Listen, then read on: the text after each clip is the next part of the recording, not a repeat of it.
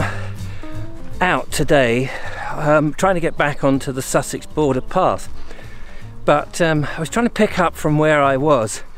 I think the last time I was out, last year, was at a lovely village called Compton, just on the border, north of Chichester, and not too far from Rowland Castle. And I'm going to pick up, the plan is to pick up the Sussex Border Path, the official walk that you can do. And on my way, I just happened to stop and I passed here at Idworth, I think it is, St Hubert's Church. Now, I've been here before. As soon as I saw it, I thought, hang on a minute. I've been here before with Liz Housden, and I'll link to the video that takes us to the church. I just wanted to sort of register it on this video. Here we are in January on a beautiful sunny day, sunny morning. When we came last time, as I remember, there was restoration work, and I believe there are 14th century paintings inside. But I'm not going to linger too much here because I want to get back onto the path and get through Lady Holt Park. But I just thought it was worth, as I say, just bringing it in this beautiful sunshine to have a look at it.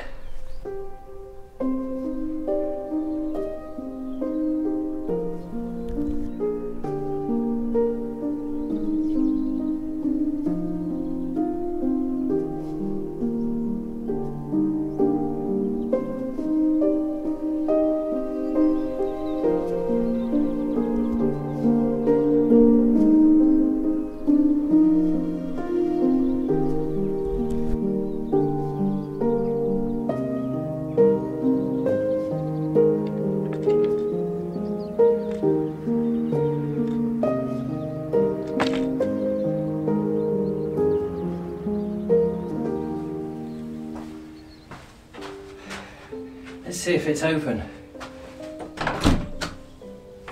Oh wow, it is.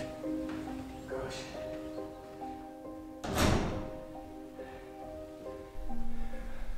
Wow, what an amazing church. I'd forgotten just how beautiful it is.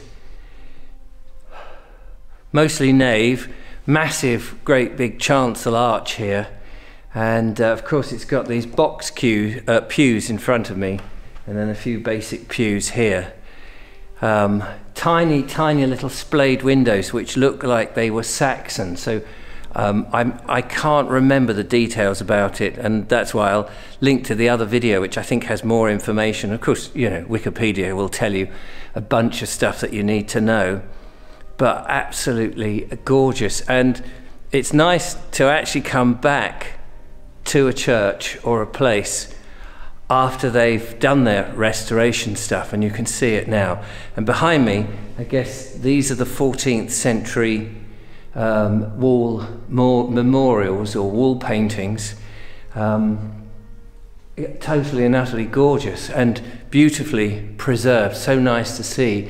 And of course there's been a number of additional features on the roof just above me there, various features in the what looks like in the plaster. So yeah, how beautiful. Of course it's surrounded by countryside, and I mentioned this I think in the previous video that the houses that would have been here when it was originally built have long gone, which is a shame. Of course, you know, back in the Saxon times or 1100s, whenever, things have moved on, land has been reclaimed and so on and so forth. But it's just a stunning place. Up here in the sun, what atmosphere you get.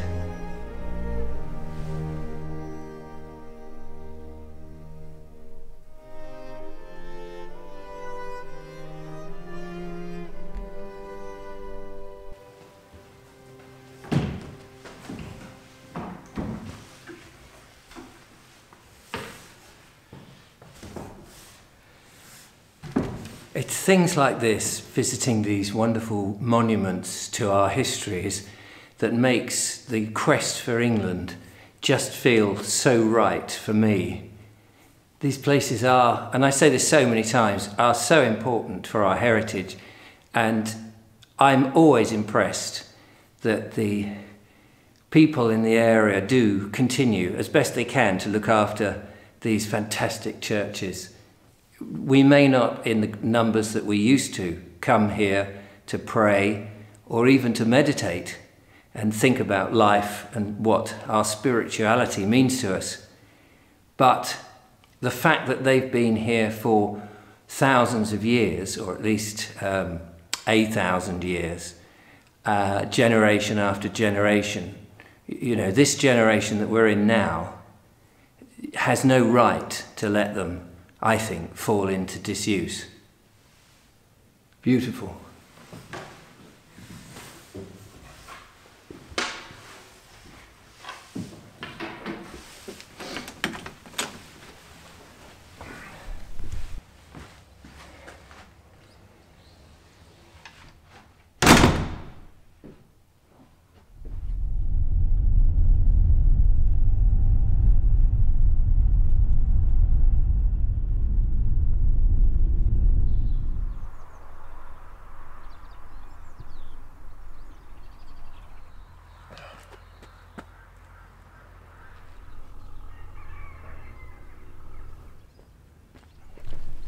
So I've moved the car a little bit now, and I've taken about a mile, I suppose, little journey, and I'm leaving the van there. I said car, didn't I? I think I'm leaving the van there, and I'm going to try and get onto the Sussex Border Path, which I believe is just a little up here, so about 1.5 miles north of Iddsworth.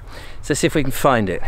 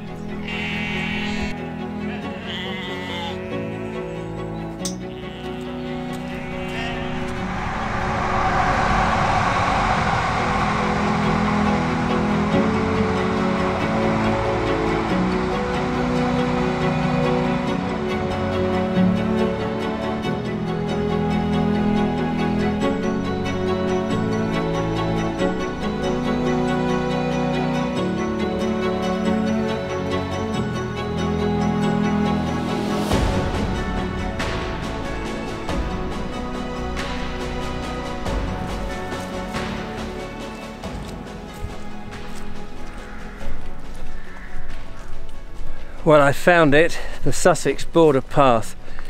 So I'm not actually going to be following the Sussex Border Path all the time, but this is really the only way to go and follow the border at the moment, because we're going to go through Lady Holt Park, or at least that's where the border actually goes through. So following the official footpath makes perfect sense. Now it's a bit muddy, and I inadvertently put the wrong boots on this morning. So I'm just going to try and avoid some of the muddier parts of this. One of the interesting historical features of Lady Holt Park, oh, this is Harris's Lane, by the way, a track now, I guess at one time a very important lane, because I believe, and I may have got this wrong, in well, it's either 1750, 1745, I can't remember exactly. This is the route used by smugglers, and in particular a bunch of smugglers who were on the case, on the trail of two guys, Chater, now I forget their names, it's Chater and Galley. One was either William Chater and Daniel Galley, or it was Daniel Galley and William, or Daniel Chater and William Galley, you know, it was one of those.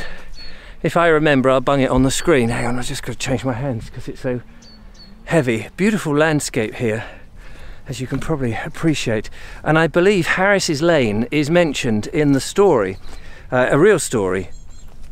Now, I'm going to give you a précis of it, which I have to say may be a little bit out of date. I haven't read this story up for a long time. So here we go. What happened was, I believe there was a smugglers raid that came in. It was caught by the preventative men and the customs men. A huge amount of tea by the Hawkhurst Gang. The tea was locked up in Poole Harbour, and the Hawkhurst Gang came in and thought, well, you're not having our tea, and they broke in and they got the tea, and they handed out the tea to a number of their people, and one of them was this chap, a shoemaker called Chater.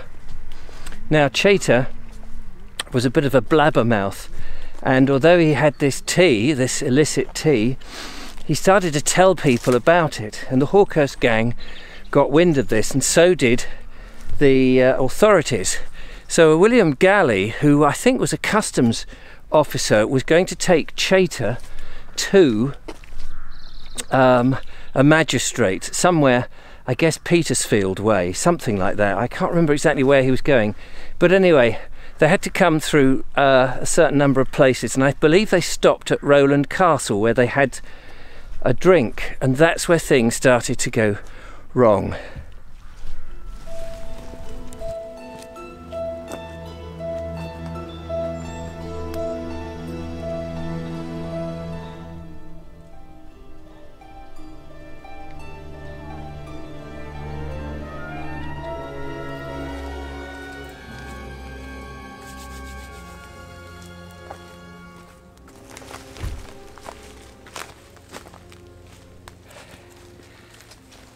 So things had began to get interesting, because in the tavern these two were talking about what they were up to, and were overheard by the landlady of the pub. I can't remember the name of the pub now, I don't know if it's still in existence.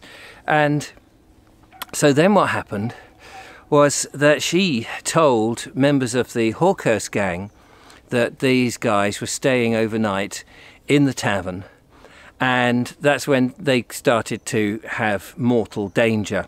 And it's quite a long and involved story. If I can find a link directly to the story, I will. There was a lot of roughing up of the two. They were the smugglers who turned up began to get very drunk and abused these two awfully. Eventually they tied them up. They left them overnight, I think, in a shed, and then the following day they tied them and dragged them behind the horses. So that was pretty gruesome. And I remember, if I've got this right, that they came up Harris Lane into Lady Holt Park. Eventually, having whipped, dragged, punched, beaten up and cut, they buried Galley, the preventative man or ex-custom man, whatever he was, in a shallow grave and left him to die. Chater they threw down a well in Lady Holt Park, somewhere up here, and he got to the bottom of this well. I think it must have been a dry well, for he moaned, and because they realised he still wasn't dead, and because they didn't want him to talk, they started to throw posts and stones down until the moaning stopped, and they left him for dead. That's the story. This isn't, by the way, a Philip Mercer's story. This is a genuine story that is... the smugglers were eventually caught and tried at the assizes in Chichester and hanged on the Broyle Road, just outside Chichester.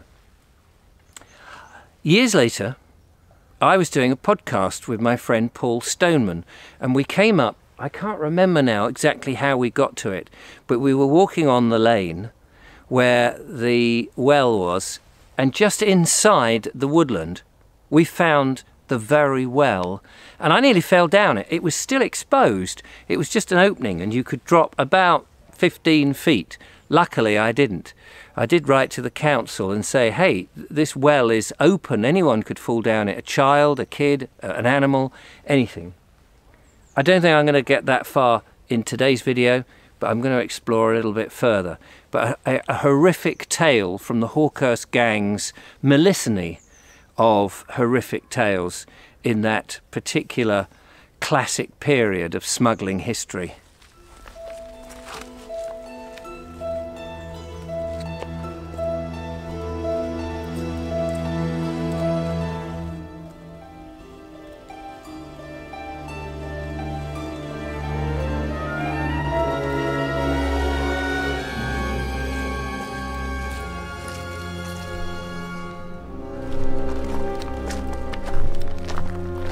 I don't know who Lady Holt was. I don't think I've ever looked that up actually. Lady Holt. I think there's a Lady Holt house.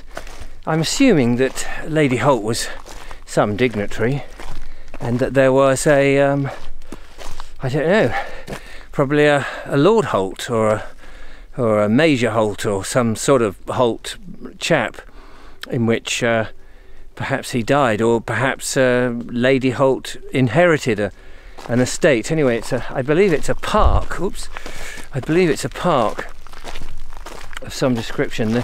The lane here now, Harris Lane, has become quite, although frosty here in the cold, it has actually become quite muddy, and you can picture 6-7 horses galloping up here with the bodies of Galley and Chater on the back. They're not quite dead at this point, and then somewhere, I remember on the left here, I remember venturing into this woodland in a clearing, and about 20 feet into the clearing is where I found the well, probably off this path here somewhere.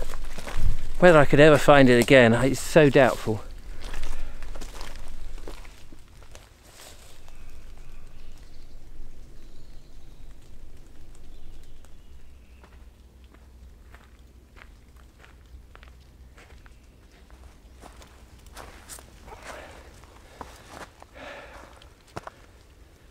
I can hear all around me the ice melting, dropping from the trees. There's this sort of little, it's like an electric charge trickling through the undergrowth, and then the occasional pheasant chirping away, screeching, I suppose, whatever noise you would describe. Quite eerie here in the silence, as it must have been that night when those two wretched Englishmen came to their mortal end. And you may ask yourself why there was a well. And I've often wondered why there was a well. This is a parkland, it's deserted, but you wonder if perhaps there was woodmen's cottages, workers' cottages nearby, and they needed the well to draw water. Had to be a reason for a well to be there, or some point earlier, because I think it was a dry well, so perhaps it was well before the park was even a thing. Well, I've got the track, the Sussex Border Path carries on in that direction, but I'm going to pause my journey here, warm myself up because it's a bit cold, head back to the van, have a cup of coffee.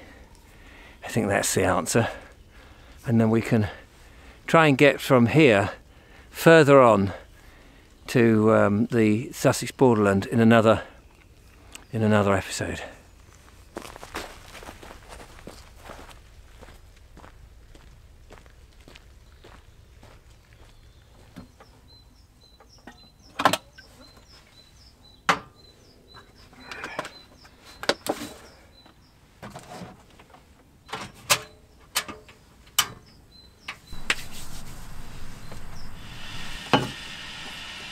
There's nothing better than a cup of coffee after a walk, and you'll know that that's what I love to do. And unfortunately, I didn't bring any food. I've got biscuits in the van. I'm not really supposed to eat them. It's got sugar in and stuff. But I'm going to wait till I get home before I eat. Just looking for a spoon. and I'll just have a quick coffee, I think, and then I'll get on the road. That's loud when it whistles, isn't it?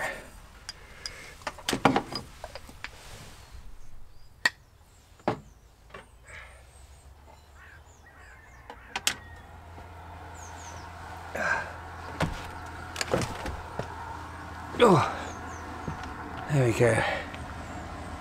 Apart from the odd passing van or car, this is a very quiet spot. It's rather beautiful, and I'm going to enjoy my coffee.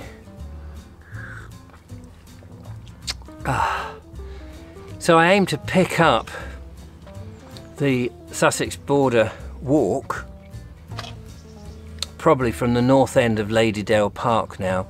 The rest of that is very similar, you just go through that. So I've got to work out where to park, find the north end, and then follow a bit more of the Hampshire and Sussex border. And we'll be back on it again. It's good to be back on it actually. It has been a while. Down the hatch.